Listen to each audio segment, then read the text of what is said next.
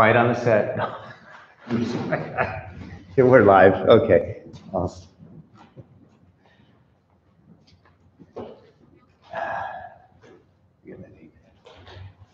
Well, welcome everyone. I guess we have one new, semi-new attendee. I guess you've been to some meetings in the past. So anyway, we've been around since '78, 501c3 nonprofit, educational focus. We do meetings on all kinds of topics of interest to people transitioning from product to business. So our meeting coming up, last meeting of the year, which will be December 10th, because we won't obviously do late December, but December 10th, Gary Knapp coming. He's an expert in sales, logistics, distribution, packaging, and pricing. He's got an RV product that he transitioned from retail to Amazon, and it's really boosted his sales nicely. So he's probably some good input on, you know, how you sell and distribute products is something that's kind of a further step out, but good to have some familiarity with. So we'll go ahead and do our round robin to start and tell us what's new with you. Nothing, same old thing. My name is Jim. Perfect Fitting Shoes.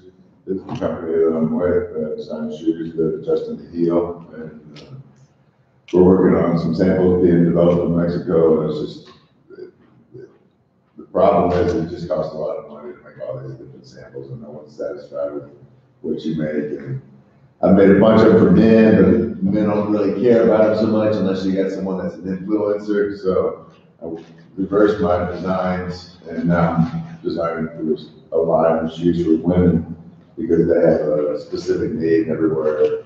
I turned and live online, we're talking about women that have heel problems because women that go to fashion events wear shoes that are bigger than they should because they don't want to have blisters on the back of their feet. Mm-hmm. And so you see the shoes, you got a beautiful starlet, whatever, walking down the red carpet, and you look at her shoes and there's a big old gap in the back. And I can eliminate that. It's just a matter of, you make one style and I say, well, I like it, but I want to see this. And then you make that and I say, well, but I need to see this. And then you got to make it another size.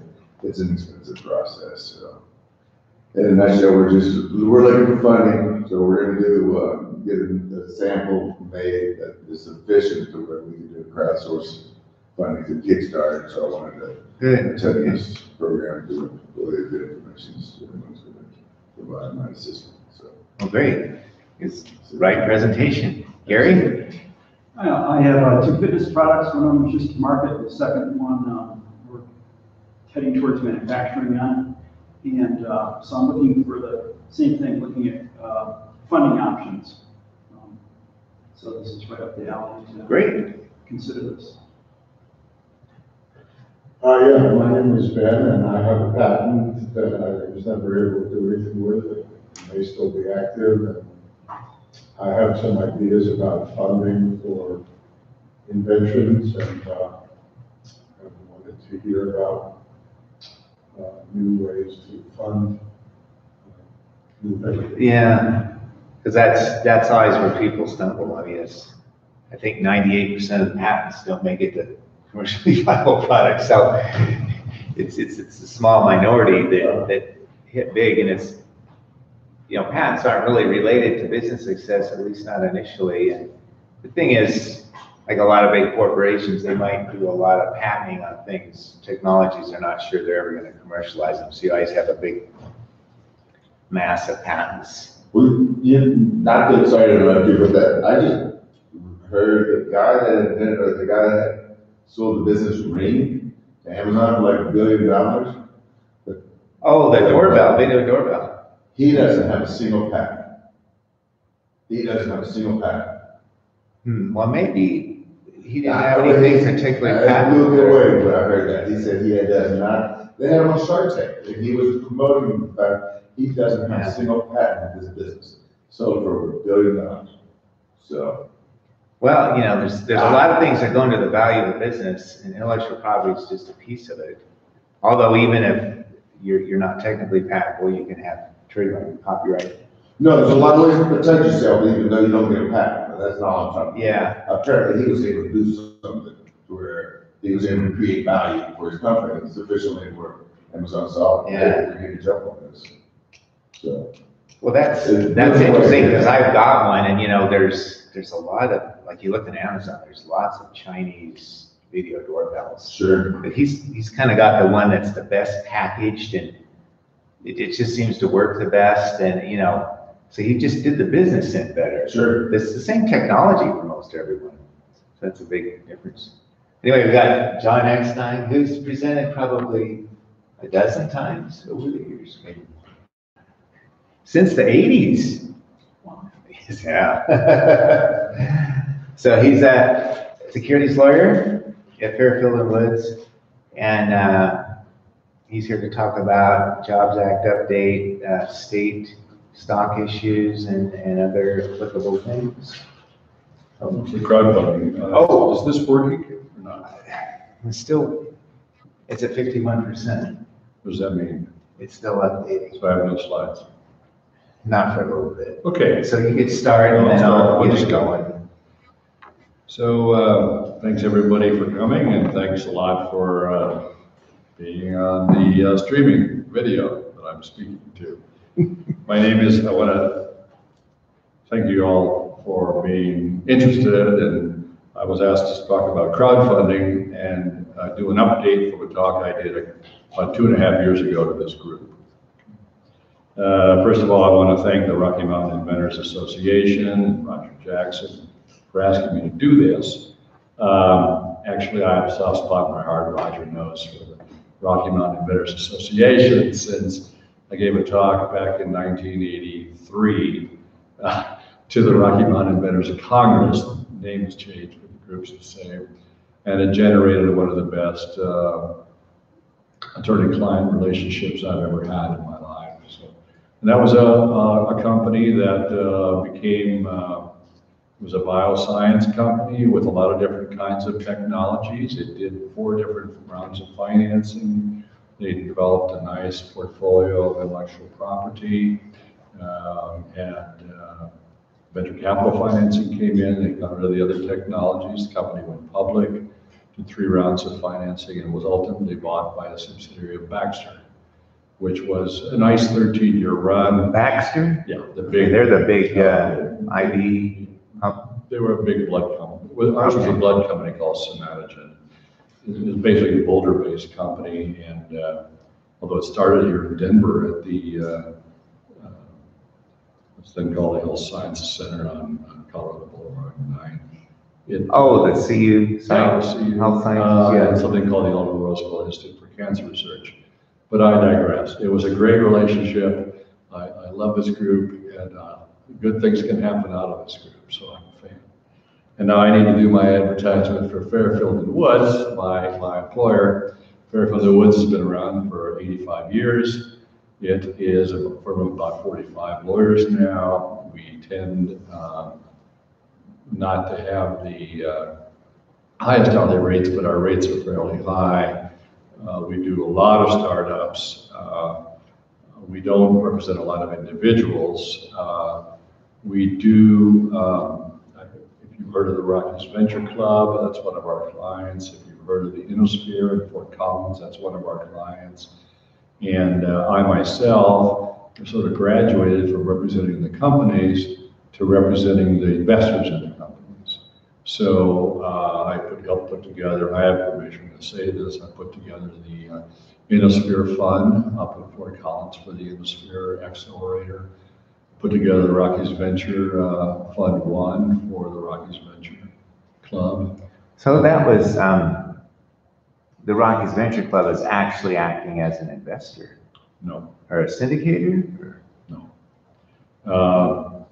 You should go to their website. Peter Adams took this over about 6 years ago. It's been around for about 34 years. There's the Rockies Venture Club, which is a 501c6 trade association. It's like a Chamber of Commerce type entity. That's the one that's been around a while. And if you go to their meetings, the new business model for that is they train entrepreneurs on how to make pitches for money.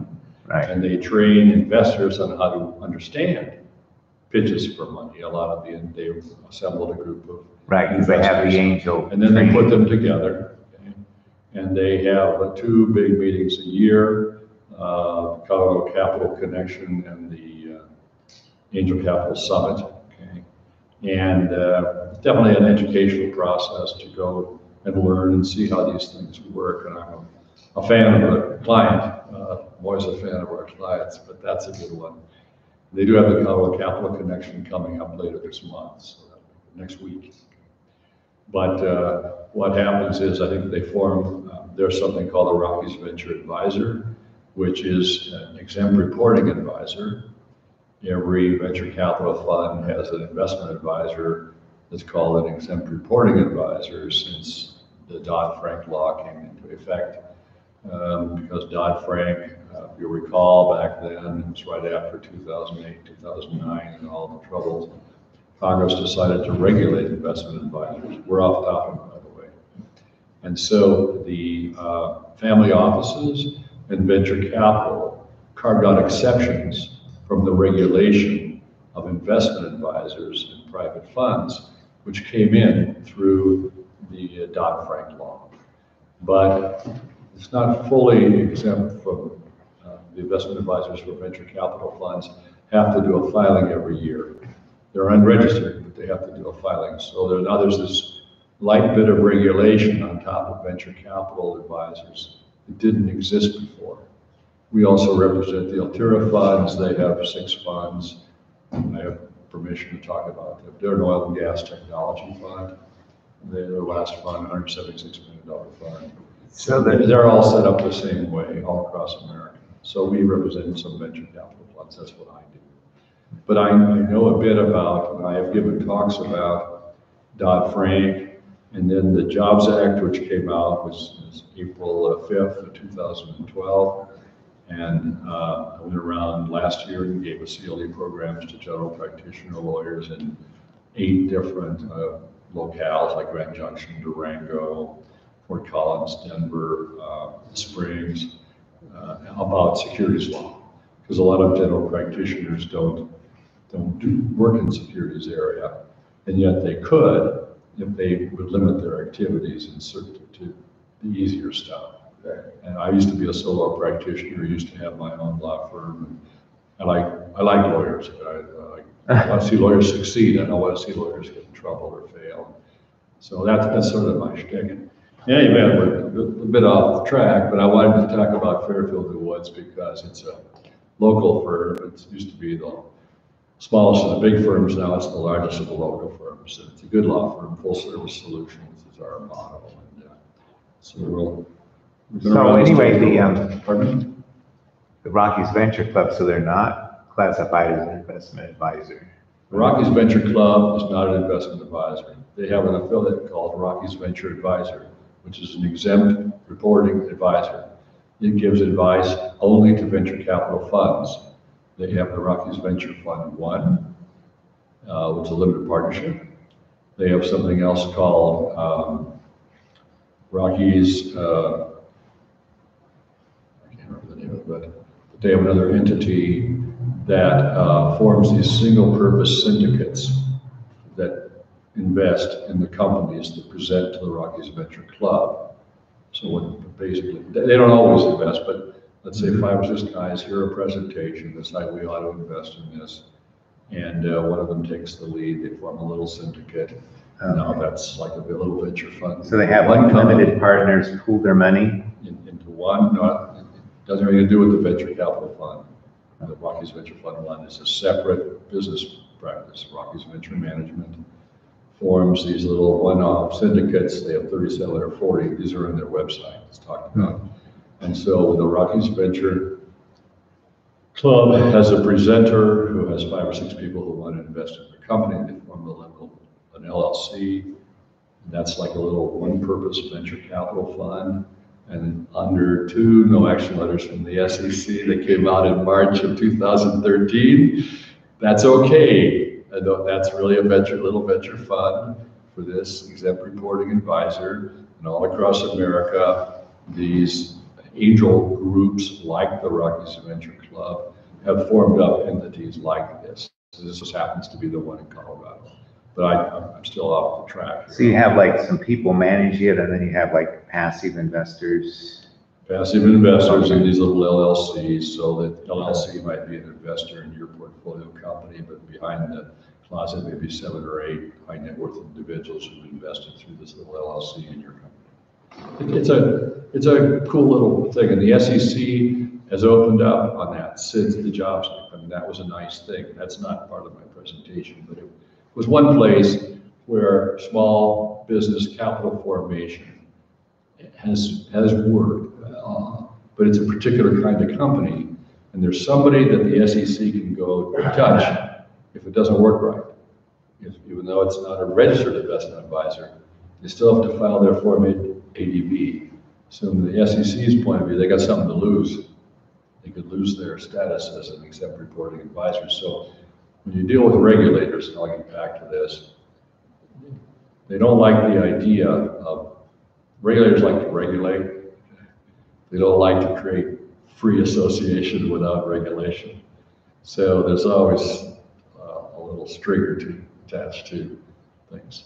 I'll explain a little bit more about that as we go through my presentation. I see it's still loading up. Yeah, well, it's getting there. Okay, so eventually we'll get to the slides, which have been sent out in advance of this meeting. Did everyone get the slides? Okay. Now, let me just mention a couple things about these slides. If you don't come to the talk, you don't get to hear the corrections and the updates from the slides. So thank you all for showing up. Roger will have these. Number 2, I have an additional handout, which was not sent out. Okay. You will have that for sure. So thank you for showing up. It's worth paying the $10 and belonging to the organization, as some of you did tonight. Okay. In any event, thanks for coming, and I'm moving now to the second slide. Okay. This is my update from 2.5 years ago. So on the second slide, it's sort of an introduction to basic securities law principles. And so I always start my talks to non-lawyers with this. There's a comprehensive scheme of regulation of securities in this country.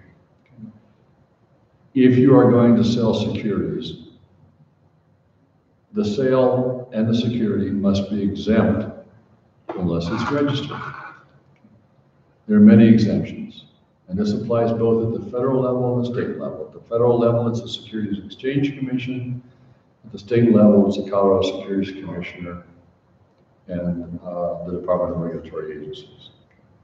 So it's got to be registered unless it's exempt. Also, anybody who acts as an intermediary has to be registered unless exempt, like a broker-dealer. A broker-dealer must be registered at the federal and state level. So, for example, if John Eckstein has 100 shares of IBM and wants to sell them to Roger Jackson here, that's a regulated transaction. The shares have been registered with the SEC and with the state of Colorado. Roger and I are both exempt because we are persons other than the issuer, dealer, or underwriter under the federal and state law. And so that transaction can occur. Now, I still have disclosure obligations to Roger, but I don't know much about IBM. But there's a lot out there. So my burden of disclosure is limited under Colorado law to the promise that, yes, I own these shares. Yes, I have the power to transfer them to you. But it doesn't go much beyond that. And that's a transaction that's also regulated, not just under the securities laws, but also under the Uniform Commercial Code. Article 8 of the UCC covers investment securities. I put in this second slide a definition of security, and that's only to remind everyone that there are many things can be securities, even though many people don't think they are. They are. Colorado security means any note, stock, treasury stock, bond, debenture, evidence of indebtedness, certificate of participation, pre-organization certificate, transferable share, investment contract. It goes on and on. And the first word is note. So a promissory note's a security unless it's drafted out of the definition. So it's important to remember that if you have investors in your company that have convertible notes, those are securities. If you have straight notes, those are often securities. So it's not just a piece of stock. Also, for people who are looking to raise money through using the internet, you have to know the website you work with. Kickstarter and Indiegogo do not permit securities to be offered. You can't buy or sell securities on Kickstarter. Circle Up, which is where one of our clients raises a bunch of money, is a broker-dealer. It just happens to have a business. Angel List is an investment advisor. So there are 6 major securities laws. The 1933 Act, which covers the exemptions on initial issuance and sale. 34 Act, which governs the aftermarket trading that I talked about with Roger, and also controls broker-dealers regulation. The 1940 Investment Advisors Act, which deals with the venture capital advisor, the exempt reporting advisor I talked about, and also the advisors to mutual funds, the advisors to private equity. And then there's the Investment Company Act of 1940, which has exemptions from registration, but deals with pools of securities like mutual funds themselves, like the venture fund itself, a limited partnership, and such. And there's also the Trust Indenture Act of 1939, which we don't need to talk about today.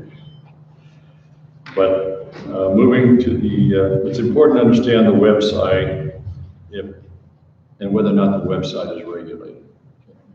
And a good securities lawyer can go in and look at a website and reverse engineer it to figure out what kind of a website, who are these people. So just, I'm in the third slide. I'm just pointing out that the Jobs Act, which is where the crowdfunding authorization comes from, was signed by President Obama on April 5th, 2012. There are 7 titles. And I talked about, a couple of my talks for this group, I talked about the Jobs Act before. But Title II is access to capital for job creators. That's 506C, which we'll talk about the next slide. And also Title III was crowdfunding. The reason I'm going to talk about Title II, the new rule 506C, and make references to 506B, which exists, where 99.9% of all private placements, exempt offerings took place before the Jobs Act, is because this is the place where you really can raise money on the internet. You're going to learn that I don't think much of crowdfunding. The private equity crowdfunding, the way the SEC and Congress defined it, it's a really bad tool for small business and individuals. Anyway, the old 506B is, which everybody uses still, is a safe harbor under the 1933 Act exemption for private placements. And all it says is offerings not involving a public offering. Public offering is not defined in the statute, but it's defined other ways. So if you do an offering that's not a public offering, and there are sort of ways of doing that you can do, and that's a very common thing. If I had a company and I wanted to raise $50,000 and Roger wanted to put in 25 and Ben wanted to put in 25, that's a private placement. I don't need to worry about Rule 506B and Reg D. I can do that kind of a deal. If I use the safe harbor, that's good, but if I screw up the safe harbor, it's still under the statute, so it's still okay. By the way, there's an article on our Fairfield and Woods website, which I will encourage everybody to go to many times because it's information from the small business person interested in selling securities. I've used that article. I've used that article ever since I became a securities lawyer and came to Colorado. It's been updated a few times, but it's there. Information for the small business person interested in selling securities. It's the most often accessed article on our website, and we can see who accesses it, and it's mostly associates from large law firms trying to see how to talk this way, because small business finance is not what big law firms teach young lawyers. In any event, it's not a problem, it's just the way it is. How many companies have you done, say, with in-state equity stock issues? In-state would be an intrastate offering. That's 3A11 of the 33 Act and Rule 147, 147A. Not very many. I mean, people don't like the intrastate offering. The private placement offering, many hundreds. I've been a securities lawyer since 1977. Was a tax lawyer before that, and before Rule 506B, its predecessor was an old rule called 146, and there was Rule 146 before. I remember when Rule 146 Safe Harbor came out, so it was in the 70s. But I think 506 came out in 90. I can't really remember in 86. Maybe. I just can't remember. But it doesn't matter. In any event, on this slide 4, eventually I'll get my slides, or I'll just keep telling you what they say. Title 2, the one thing about a private placement or 506B is you cannot do general advertising and general solicitation. Not possible. You cannot do general advertising under 506B. Now there are ways to use the internet, but that's not considered to be general advertising and solicitation by the SEC. So that's the lamplighter technology. difficult to find your investors, isn't it? Well, you can do it as long as you don't make offers. This is not to get into detail, not the subject of the talk either, but you can solicit interest, but you can't make an offer. It has to be very specific. And there's a no action letter with the SEC called Lamplighter Technologies that came out when the internet's got going. It allows, basically, you give people who are interested a password so they can go behind the screen and get into the website where you have your private placement memo and all your data. But you can't make offers. What's an offer? An offer, in John Eckstein's view of the world, which is not necessarily the SEC's view of the world, is that if you say something, the other person can say yes or no, and then you have a contract. That's an offer. Yeah, so enough specificity to if I say, make a deal. Yeah. I'll sell you 20% of my company as it sits today for $100,000. And you say yes, that's an enforceable contract under Colorado law. It doesn't have to be in writing, and you just sold securities. You've had a prospectus, I mean, you're in the soup with that. But if you say, would you be interested if I wanted to sell, even 8 to 15% of my company for, I don't know, $100,000 to $200,000? You can say yes, but you don't have a binding contract there because you don't have all the facts. You don't have all the terms for the contract. It's too loose. So that's how Eckstein's his rough guessing at it. Other lawyers will be more conservative, but that's how I view the world. Ben? Yeah, from my limited high school commercial law from a long time ago, they thought that oral contracts were enforceable. I understand. There are two things about oral contracts. There's the parole evidence rule. I'm going to back up. I won't give it to you. Okay. The point is, there's something called the statute of frauds, which used to require that certain types of contracts had to be in writing. The statute, to be enforceable. The statute of frauds with regards to the sale of securities was amended in Colorado. So oral contracts for the purchase and sale of securities are enforceable. And there's a famous case where some unfortunate Chinese investors came to Colorado and an oral contract was enforced. It was something Wharf Holdings, and I can't remember the name of the case, but no, you have to be very careful. Now, people have to prove the terms of the contract, and it's very difficult to come up with the he said, she said kind of deal. But you were right at the time. The times have changed, at least in Colorado. Is that true? Oh. State by state. Chris, what I remember was unless it was for necessities. I haven't read the statute of frauds in decades. It's written in the statute in Colorado. So the point being, 506B, no general advertising, no general solicitation. The Jobs Act brought in under Title II the opportunity to do general solicitation and do general advertising under 506C. And 506C is a very simple rule. And the reason people like 506B and 506C is it preempts the states, which means the state securities commissioner cannot stop you from offering securities if you are doing an offering under 506B or 506C. Remember now, because it's just the feds preempted the states. So 506B, which has been around for a long time, basically you're going to do a notice filing and pay a fee. It's several $100s, but that's all you do with the state of Colorado. But you can't general advertise and no general solicitation. 506C, and once again, all this information is in the article on the website, full of information for the small business person interested in selling securities. 506C, you can do general advertising. You can do general solicitation. However, a piece that you also have, you can only sell to accredited investors. If you don't know what accredited investors are, raise your hand. Okay, accredited investors, a millionaire, not counting the house. Somebody made $200,000 a year for each of the last 2 years, expects to make it this year, or with their spouse made $300,000 a year, or certain kinds of business entities that have $5 million or more in assets.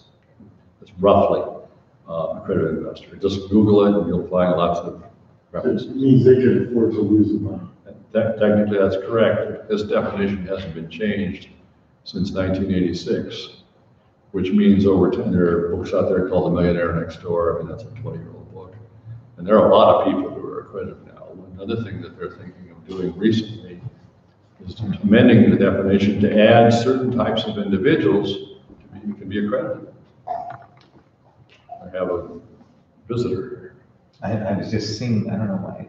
And the people who they're going to add is lawyers and accountants. And I love lawyers, but I wouldn't say that lawyers are necessarily sophisticated sometimes because of their knowledge about their investments. Are we still live, or are you unplugging me? No, you're good. It was just this thing. Okay. So anyway, 506C, if you want to go for the wealthy people, you can do general advertising and general solicitation, but you have to take reasonable steps to verify that the purchases are accredited. And there are people out there who will do that for you. But it's still a big lift for an individual. It's really not. So then you can use in a 506C offering for people who have platforms that are not broker dealers, but they've set up this platform online and they've joined FINRA, which used to be called NASD. So that's a self-regulatory broker dealer organization. So once again, you recall, the SEC likes to see regulators, intermediaries who are regulated. So the people who put up websites, and there are a number of websites out there as platforms for 506C offerings. Remember, I told you got to reverse engineer those websites to figure out what they really are. Some of them might be 506C platforms, some might be broker dealers, some might be financial advisors, some might just be collecting the names of wealthy people. So, but this is all federal. In any event, on slide 7, I moved to Title III, equity crowdfunding. And there's a lot of detail. We don't have the slides, so I feel a little inadequate here. But I'll just run through some of the notions that are in the statute. It's 6 pages for a non-self-executing exemption written into the statute. This is something Congress had a lot of trouble with. Whereas the private offering is just a one line that says, offerings not involving a public offering. And this one has 6 pages, and you still had to have rules to get it out. it is a very, Michael Bennett had something to do with getting the Jobs Act passed, so I always thank Michael Bennett when I see Senator Bennett for doing this. But it was really tough because the forces of regulators and the people who want to protect investors were tugging at the people who want to help get financing for small business. And it was a real tug of war back in 2012 when this was passed. But in any event, equity crowdfunding is exemption from registration. And this is section 4A6 of the 1933 Act.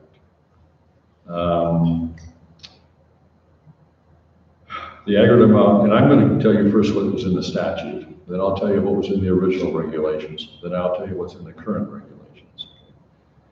But, and it's what's in the current regulations that isn't in the slides that I need to update.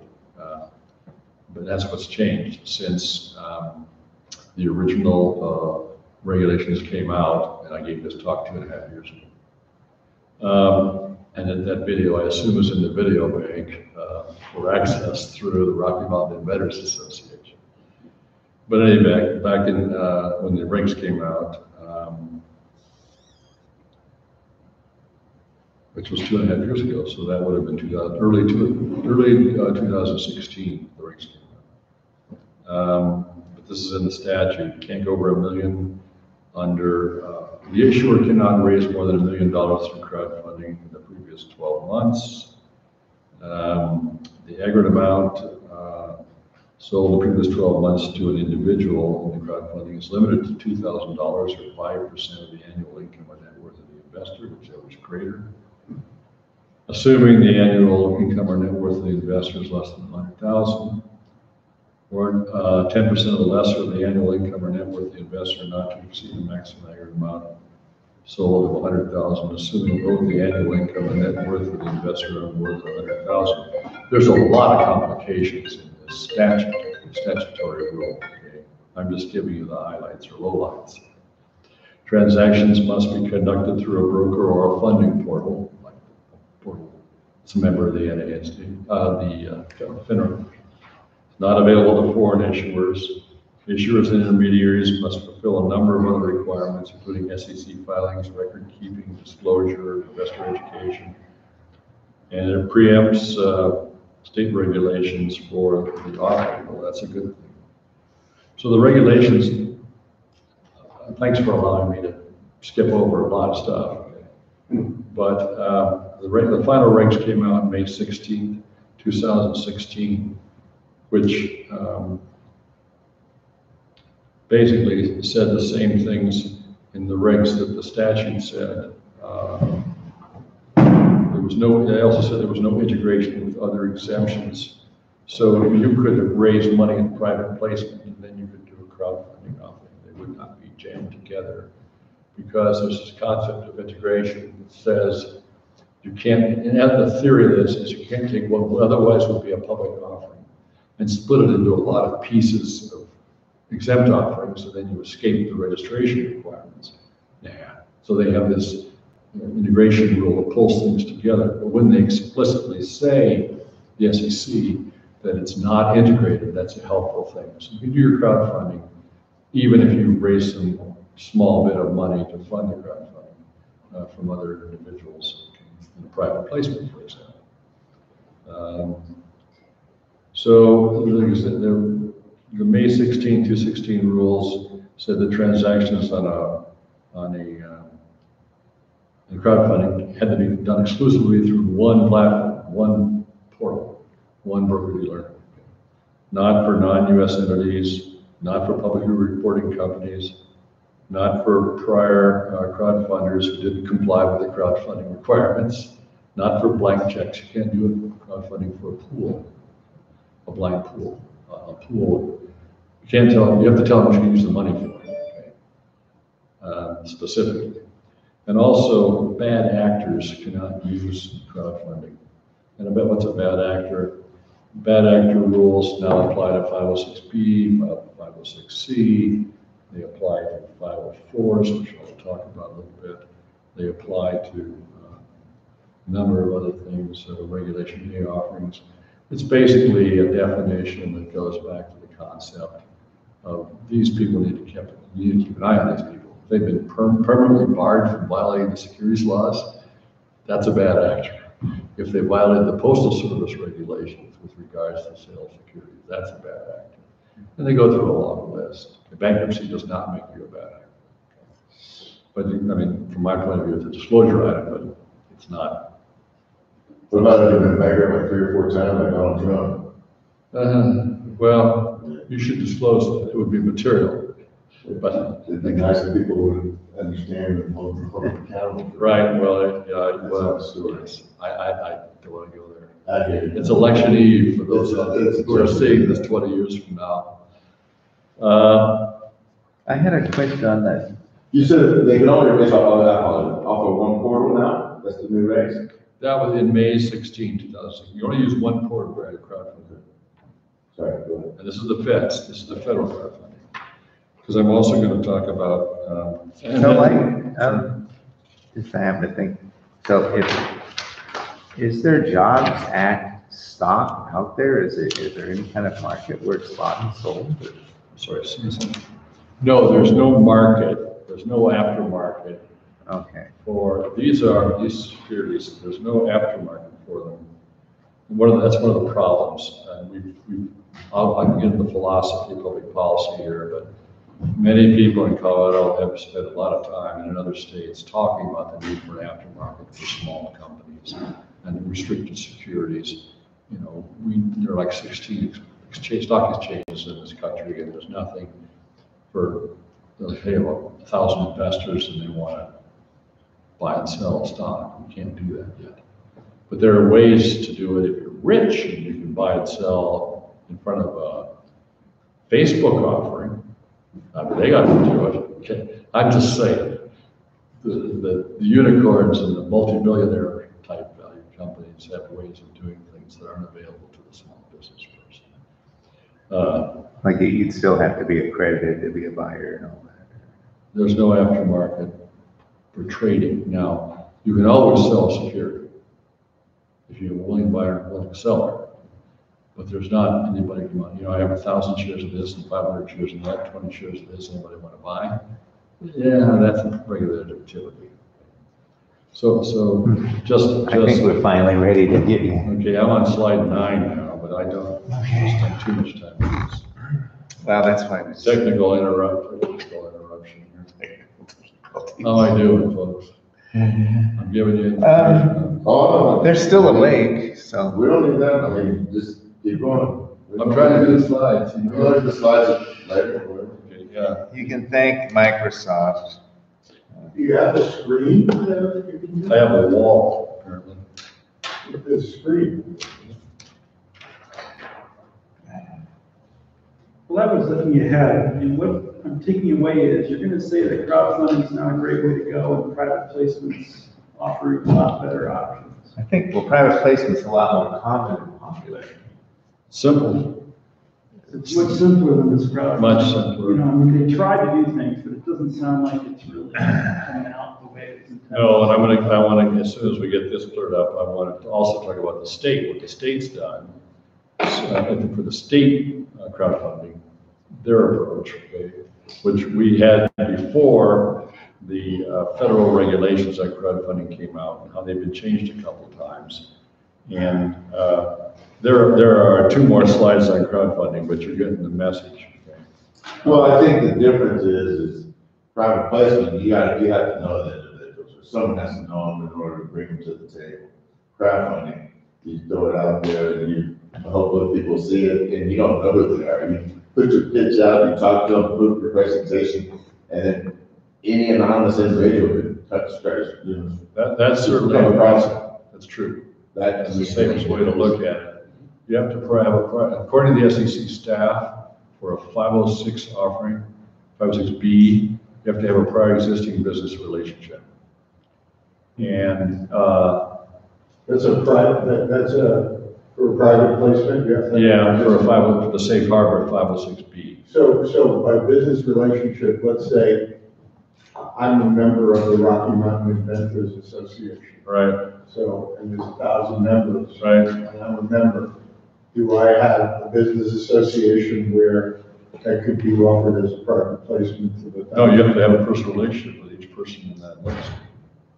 I mean, that doesn't take a lot though, if you could go into 6 meetings, the requisite. Yeah. I mean, but you gotta know them You could do for a it. reason other than getting their money. Right. You could do it through some kind of association. People who are savvy on this are constantly building their lists of prospective investors and, you know, meeting people. That's what all that networking is about, that goes on out there. So that means. If you're shy, this is a rough way to go. That means you could do, like, what about a LinkedIn connection with people? Well, do you know the people? Or are they, Kevin, I mean, they 6 steps removed? I mean, if you know them, you know them. If you don't. Now,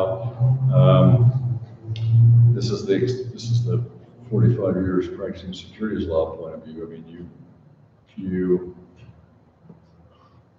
What could would be a Bill light Clinton- relationship, it could be a heavy relationship. What would Bill Clinton say? It depends on how you define it. Yeah. I don't want to go there either. I But, mean, a relationship, you can establish a relationship within hours.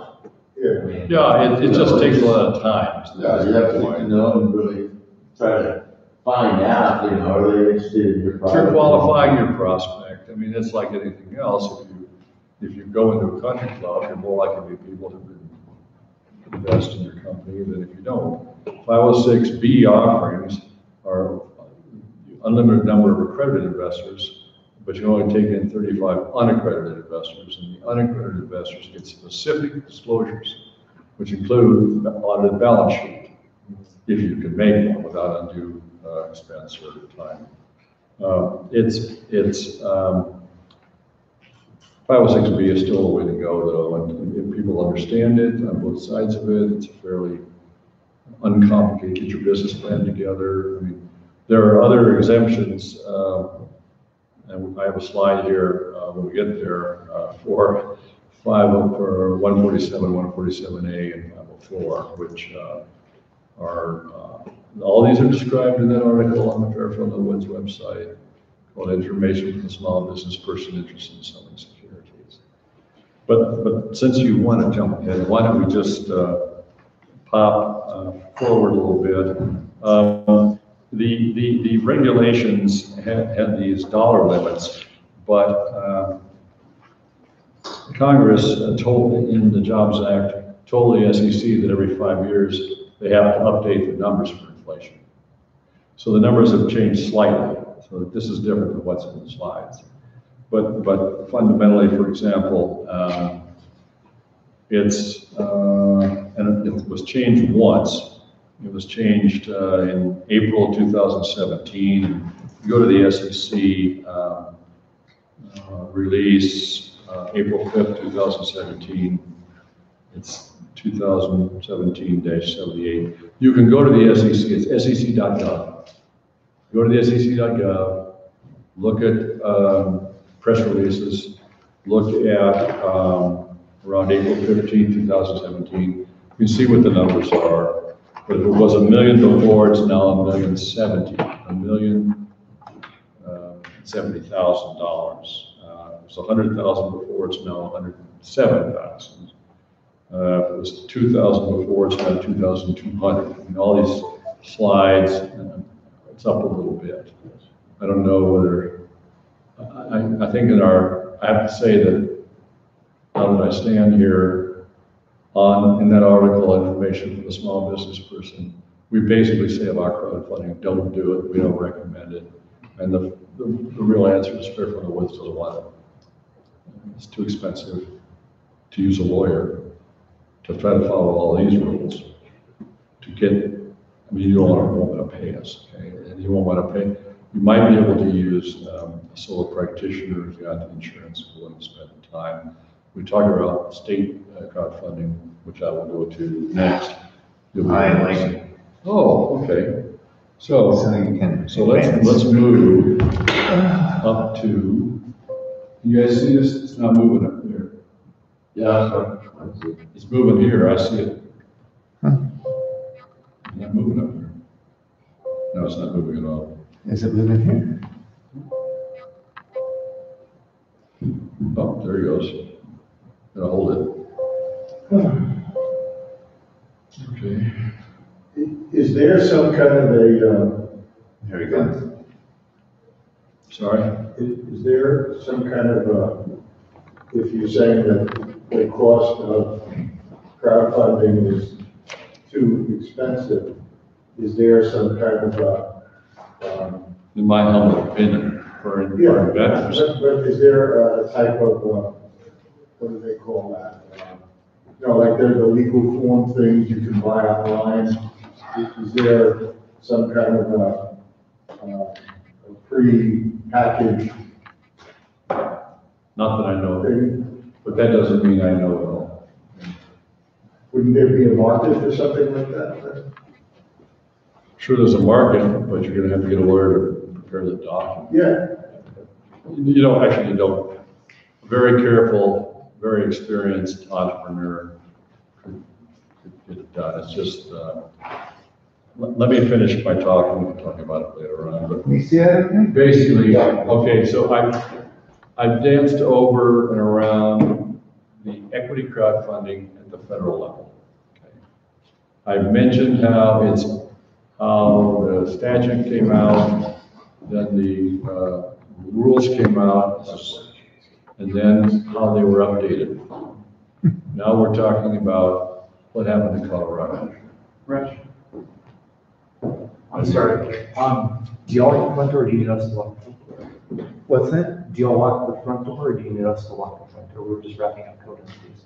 Oh, yeah, you could lock that. Okay. We just locked this one. Got it. Sounds good. Thank you very much. Well, because it took the SEC so long to come out with the rules for crowdfunding, the equity crowdfunding rules at the federal level were the last rules under the Jobs Act to come out. And they had a real tough time. Remember, there were 6 pages of things. And they didn't understand small business in the first place. The state of Colorado went ahead, our Securities Commission went ahead and came out with his own set of rules at the instigation of some small business lobbying groups. And in fact, it was the Colorado Bioscience Association, the Colorado Technology Association, the Colorado Clean Tech Industry Association, these tech-oriented trade associations that wanted to help those kind of entrepreneurs get started financing, that lobbied the state legislature to get it done. And I think the Senate was controlled by the Republicans and the Democrats controlled the House, and they still got this done. This was a law that was heavily influenced by our Securities Commission. And you can find the Colorado crowdfunding exemption at, forgive me, Colorado Revised Statutes 11-51-308. Point 5. So Dan Pavone was the Democratic sponsor, and actually this was in 2015. So I was asked to give advice to the 3 trade associations, legislative committees. And here we have a very long statute, proposed statute. And it wasn't the law that I wanted it to be, or that people who do business wanted it to be. But there is a legislative declaration in the front of this, which is important to know. Because this legislative declaration, the legislature is saying, small business is important, lack of capital is important. We think the costs of raising money can outweigh the benefits if we don't do something about this. Crowdfunding for raising money is restricted by our laws, and in essence, crowdfunding is a good thing. So we think we should have this exemption. But so it's basically recognizing it's hard to raise money in Colorado. We want to use crowdfunding. The problem with the law is that it threw a lot of particular barriers in It was, once again, Eric Lidstone was the primary drafter. He's a good guy. He's at the law firm of Burns, Figa, and Will. In fact, if you want to do crowdfunding, federal, state, go to Burns, Figa, and Will, talk to Eric Lidstone or one of the associates there. Maybe they could help you out. But in essence, came out with this law, and without going into detail, I have some of the detail up there. It's hard to see though, isn't it? This was stillborn. No one ever filed under the Colorado Crowdfunding Act to raise money, the original act. So they went and amended it the next year. And no one filed under that one either. By the way, this slide is wrong. It's out of date. The proposed changes the legislature says now, that's from 2016. Those changes were made. So, let's see if I can do this. Oh. How do I get the, I'm not doing well here. Let me put a battery in it. Just want to advance the slide. It's working. Is it working now? No, I'm trying to get it to advance. It's not- If I were to, let me get a battery. Well, in any event, let me keep going here. So, a group of people got together to try to amend the statute to make it work. And this was in last year and this year. So we had a hearing, and I was asked to go to the hearing and commented on Eric's proposed changes and other people's proposed changes. And the Securities Commission came out with his proposed changes. Then Eric had some comments on, they had a public hearing on that, and they made a few minor changes.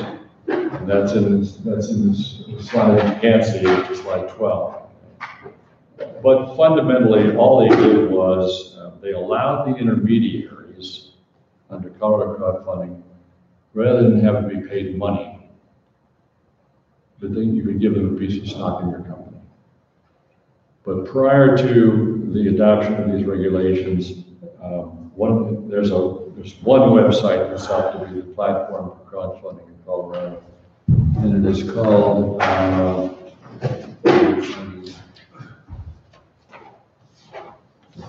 The fellow's name is Carl Dakin.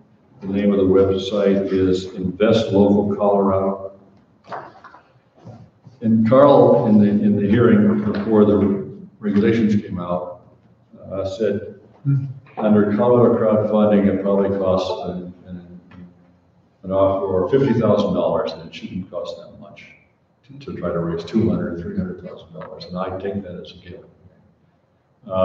So at least he took out the $15,000 that Carl was charging to use his website, although I don't know whether he makes any money. I just went to the website before I came over here. There are a lot of other things on that website, like investor groups and guilds and things. So if Carl's a straight up guy, and I have no reason to think he's not, then there's an opportunity to find investors through that site, even if you don't do a Colorado crowdfunding. But the biggest problem has always been, in my mind, finding an escrow agent, someone who will hold the money before you get the minimum. The regulations always said that you had to escrow. Let's say you wanted to raise $750,000, you had to escrow $375,000, and only when you got there, the first $375,000, could you get your money. So you couldn't do, I've talked to a bunch of escrow agents, and we couldn't ever find anybody who would do it. But here, this is in your slides. I still think it's hard to find an escrow agent.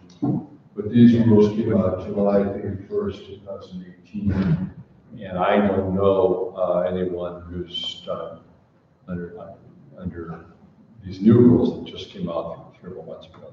I sent an email around the office, nobody knows, but then we don't really work in this space, we do a lot of startup funding, but so our lawyers go out to the meetings and try to listen to how people raise money. This is not one of them.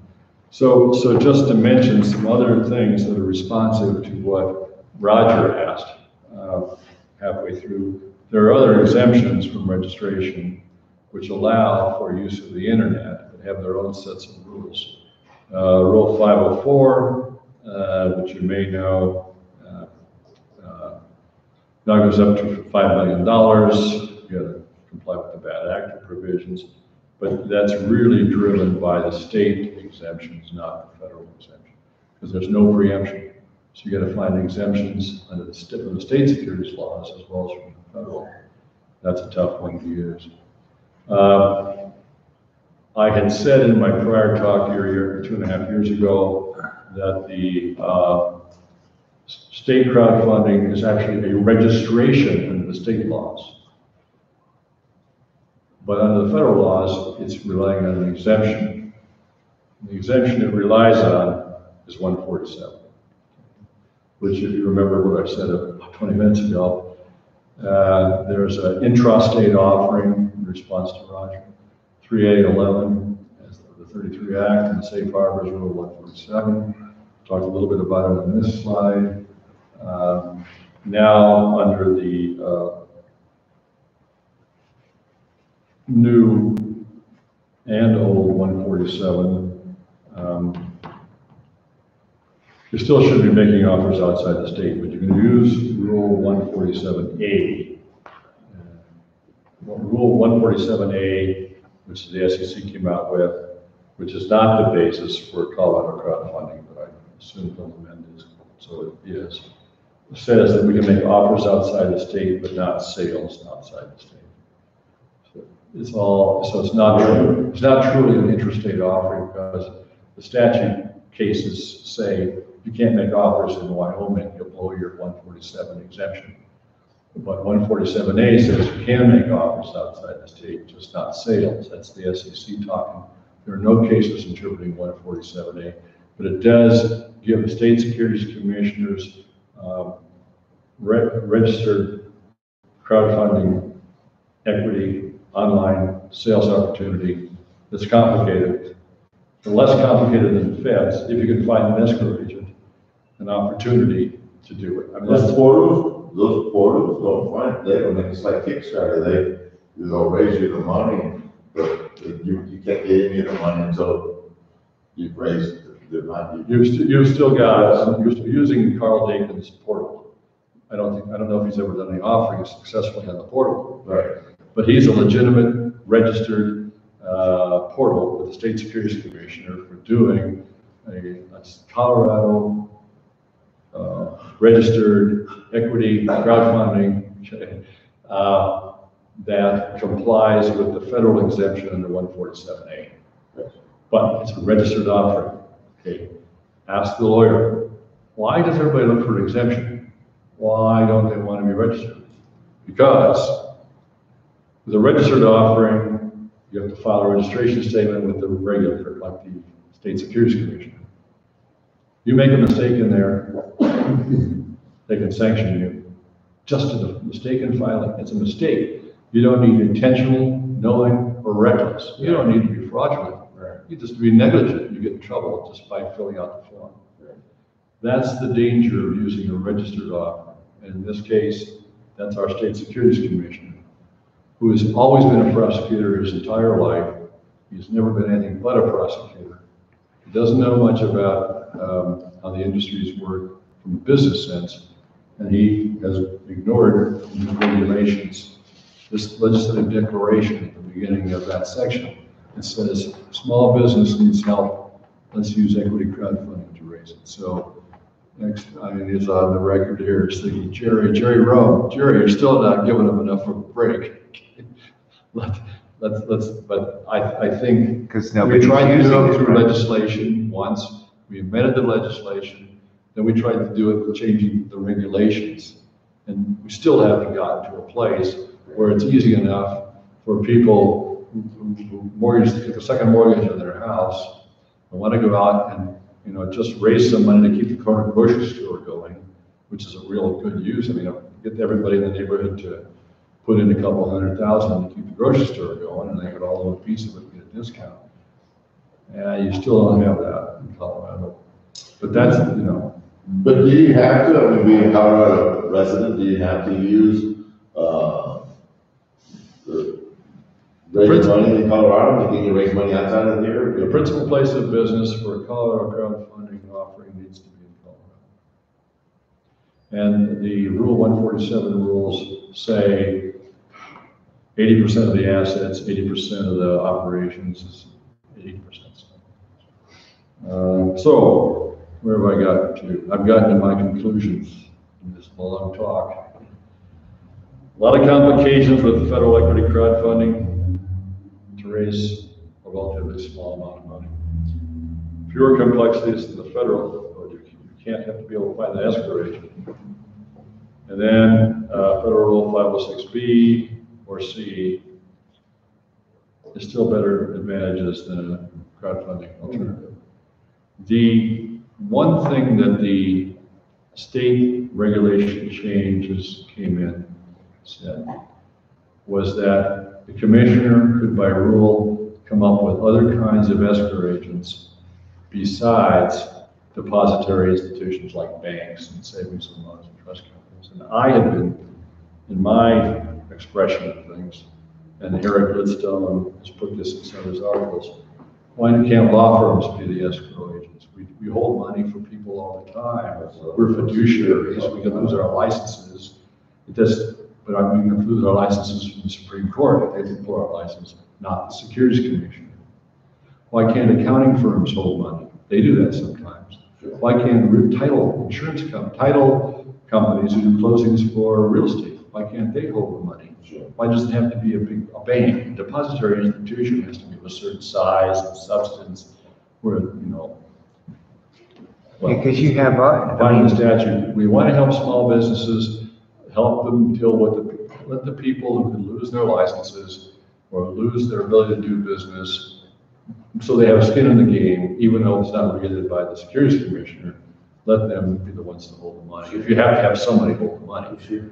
But that escrow agent stuff is in the statute, so you have to, not who it is, but the need for an escrow person. is that only for state, is the escrow agent? It's in the state, But yeah, it's not in the federal one. Not in the federal, okay. But as I said, if it weren't for the fact that the state one is a registration, so you're not supposed to make any mistakes. It's a much easier thing to work with than the federal one, because you don't have to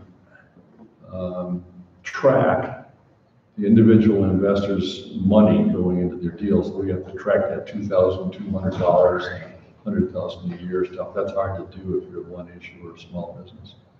So with that, there are the articles which should click through. There's one article, information for the small business person, and there's another one, private placements, exemptions and disclosure. You can call me. There are other lawyers at Fairfield and Woods, Gil Sellinger, John Leonard, Peter Edwards, used to be a VC. There are a lot of lawyers at Fairfield and Woods who know this stuff. Not so much the crowdfunding stuff, it's not our space, but I might be the oldest guy in town who's a securities lawyer, still doing business. Strategies and discussion, we've done a lot of that. That's my bio, and I'm done. So it seems like private placement is the preferred. Private placement is still the safest, cheapest, fewest Hassle. fewest lawyer involvement, fewest accountant involvement. So what's the drawback of private placement? Is it just getting the investors? It's materiality and a prior existing business relationship if you want to use 506. If you use just the private placement, this statutory 4A2 and a 33 Act, which is offerings not involving a public offering. That, there's only one Supreme Court case interpreting that. It's called Ralston-Purina. And the Ralston-Purina case says that the private placement exemption turns on access to information. So if you're Phil Edges, if you're a billionaire you can invest in some, they don't, the SEC, the Supreme Court will say, yeah, he should have known what he was doing. He was sophisticated, he had the ability to bear the risk. No problem, we're not gonna, that's a private placement. Point out. But if you have a dozen widows and orphans, nobody's worth more than a couple $100,000 or $50,000, and you just take their money without a disclosure document. And the argument is they weren't sophisticated, they didn't have the ability to bear the risk, which are statutory, which are case law requirements for, then you violated Ralston Purina because you didn't give the information. So the relative sophistication, the relative ability to bear the risk, the more sophisticated, the more ability to bear the risk, the less the disclosure. That's what the Supreme Court would say. Okay. Then this concept of 10b-5 came along, which is information for the small business person, material, you have to disclose all the material information that a reasonable investor needs to make an informed decision, 10b-5, which is an SEC rule, but it comes under Section 10b of the 1934 Act. Okay. And that, there's a lot of cases under that saying what's material, what's not. And that is a trap for the unwary. But you can, disclosure works. If you've got somebody who's sophisticated, you give them a big shoebox. Here, read it. Read all the stuff. You don't have to put it all in a bit. But then you're giving the same shoebox to 50 people. It's hard to do. That's why you come up with the business plans and memoranda. So that's one sort of document, like everybody your, hears the same story. Sort of like your prospectus, but not as I mean, sorry. This may be a very far-fetched question, but is this kind of the flip side of insider trading? It's 10b-5 is part of insider trading, is part of 10b-5. I mean, insider trading under the 33 Act, the fraud sections are 17A, 1, 2, and 3. Under the 34 Act, the fraud section is 10b and Rule 10b-5. Okay. The easiest case to prove is 10b-5 case, and there's no private right of action in theory under 17A, 1, 2, and 3. So you sue them under the 34 Act 10b if you're a private plaintiff. But if you're the feds, you come under 17A, 1, 2, and 3. There are negligence provisions under some of these. So it's not just intentional knowing or gross recklessness, it's negligence. So we like to be exempt, and we like to be, you can fight about materiality. It's a better fight than should you have been registered and not registered. That's yes or no. You don't ever want to get that. Have to fight that fight with the regulator. Better to fight, well, he thought it was material. We don't think it's material. This is why. And there's a full, total mix of information that is available to an investor. It depends how much that investor, if that investor reads a lot of newspapers and has a lot of information, your disclosure burden is a little bit different than if they're off the internet and they don't have any print, they don't know anything. That may not be responsive, but that's the answer to the question. So the bottom line is crowdfunding for equity.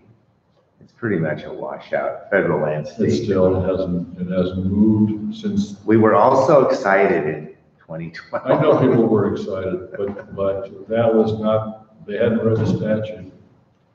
That Jobs Act really, I mean, they got it through the door, but the SEC kept pulling. They had trouble with, I mean, it was such a long exemption, it didn't self-execute. I talked to Senator Bennett, he kept waiting, he said, John, when the rule's gonna come out? He wanted to run like for re-election based on he got this thing done. I tried to say, Michael, it didn't happen the way you want. I mean, it doesn't work. We can't use it. It was all the fanfare on the announcement. I know. And then it just kind of like vaporized. Well, everybody went out black there. hole. Everybody went out there. All the techies went out there thinking they were going to get it was going to happen. They weren't. Yeah, it was like all the startups were going to get money. Yeah. Well, Because nobody likes to go out and chase after it. Yeah. They like to be able to make that presentation and people come to you. But well, if that'll work for a 506C offering, where you can only have accredited investors, you get verified. Right, yeah, for sure, yeah. But, I mean, you can put it out in the newspaper now. Couldn't do that before. 506B, you can't put it out in the paper. But it basically says, everybody who's worth $2 million or more, come and meet me at XYZ, so I want to make a pitch to you and be interested in this. Or even so, you could put it out in the paper still. Wow, okay. I mean, there's things you can do, it's just, those ads cost money too. Sure, yeah, sure. So it's just hard for the individual. At the beginning, you were talking about the funds that Rocky's Venture does. Is that like a private equity deal then? By definition, a venture capital fund is a private. Is private equity? But private equity, from a business point of view, usually they're buying the whole company. I get Venture you. Capitalists, they don't. Yeah, they're getting a share. They don't want to have control. They want to have written contracts, but they don't want to have control of the thing. Then they have exposure and risk. Right. When you're a private equity firm, you can get sued because it's a company.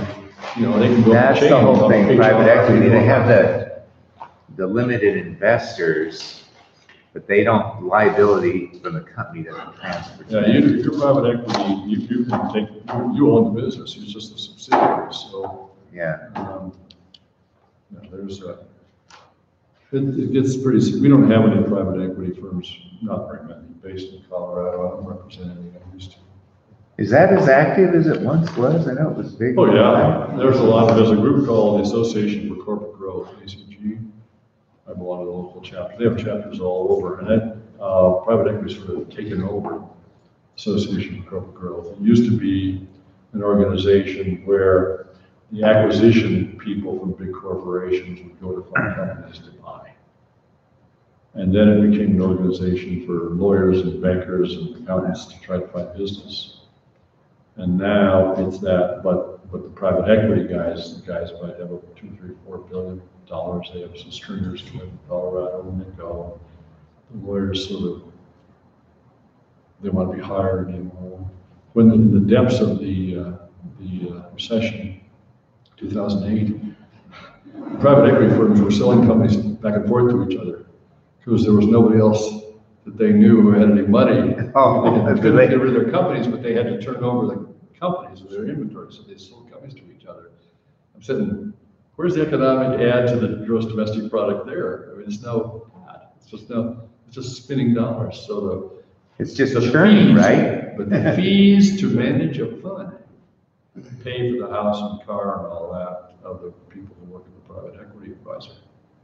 In 2010, all those private funds that are exempt reporting advisors, they now have to register as investment advisors. So it got more regular because they were being part of the problem. Anyway, thanks for coming. Appreciate it very much. I'm done.